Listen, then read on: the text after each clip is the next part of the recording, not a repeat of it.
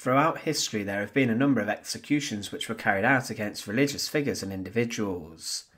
During the Tudor period, there was great persecution, and many people who believed in different ideas to the king and queen faced even the harshest of deaths.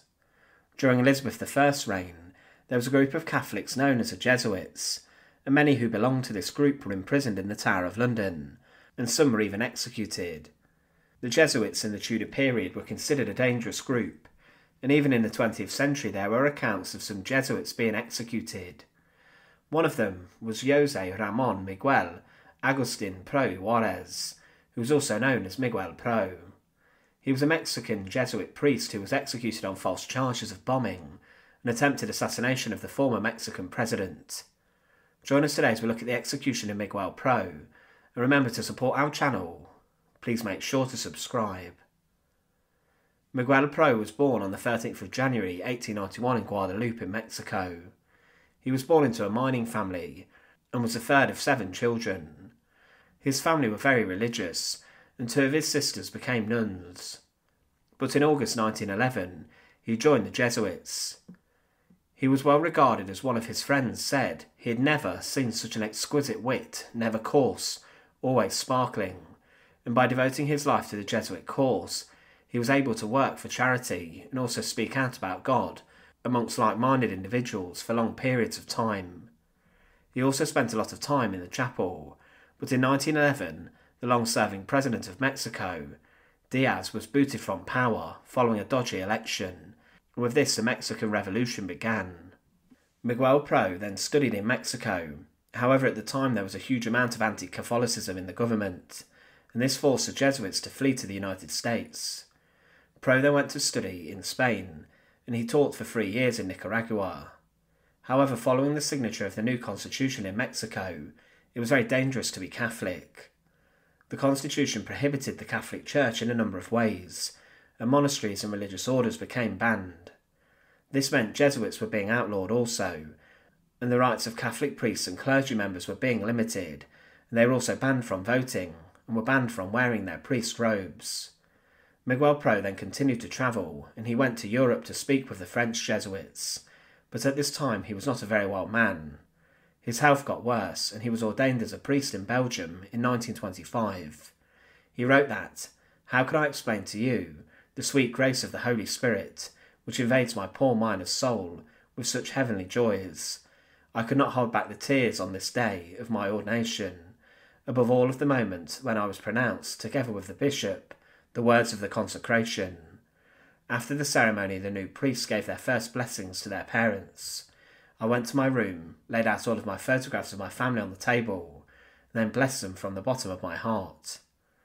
But as a priest, he was now to conduct work for the Jesuits in a more official capacity, and he then worked with the miners of Charleroi, and he managed to convert many of them and preach to them. But then his work in Belgium was cut short, as he underwent operations for stomach ulcers, but he was in good spirits and remained devoted to his prayer. But then in summer 1926 he went back to Mexico, despite it being very dangerous for him.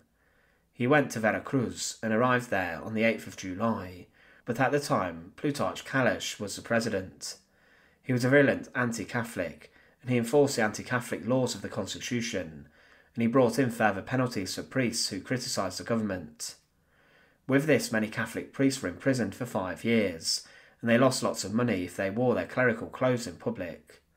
This led to some states going further, closing all of the Catholic churches and banning Catholic priests from the state.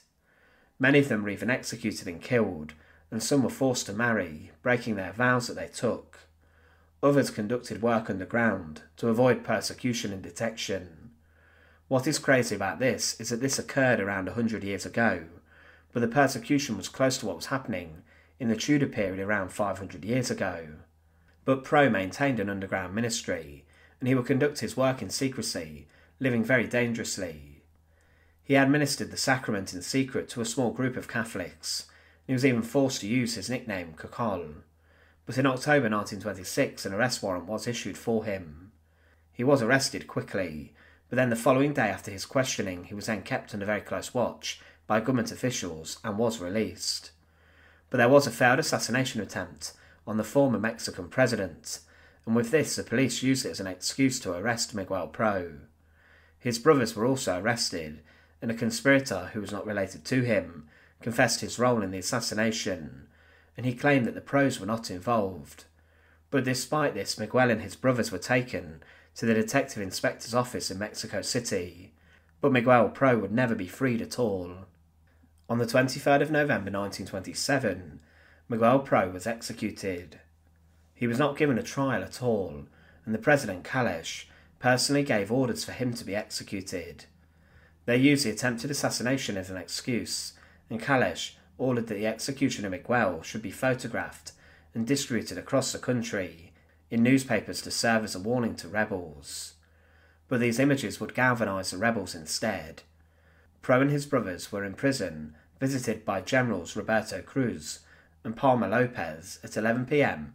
on the 22nd of November 1927. They were told they would be executed the following day. Miguel Pro the next morning walked from his prison cell to the courtyard, and he walked past his firing squad. What he did next was remarkable. He fell to his knees and blessed the soldiers who would take his life, and then prayed quietly. He was offered a blindfold to cover his eyes, but he refused this, and decided to face his execution with a crucifix in one hand and his rosary in the other. He then, as a firing squad, took aim, held out his arms as if he was being crucified like Christ, and he shouted, "May God have mercy on you, may God bless you. Lord, thou knowest I am innocent. With all my heart forgive my enemies." He continued to hold his arms out in a crucified position, and his final words were, "Long live Christ the King." Following this, the firing squad shot, and their bullets failed to kill him, so a soldier then executed him with a coup de grace at point-blank range. Pro's funeral procession was huge, and thousands lined the streets to be part of this. 40,000 lined the route, and 20,000 waited in a cemetery to see his burial.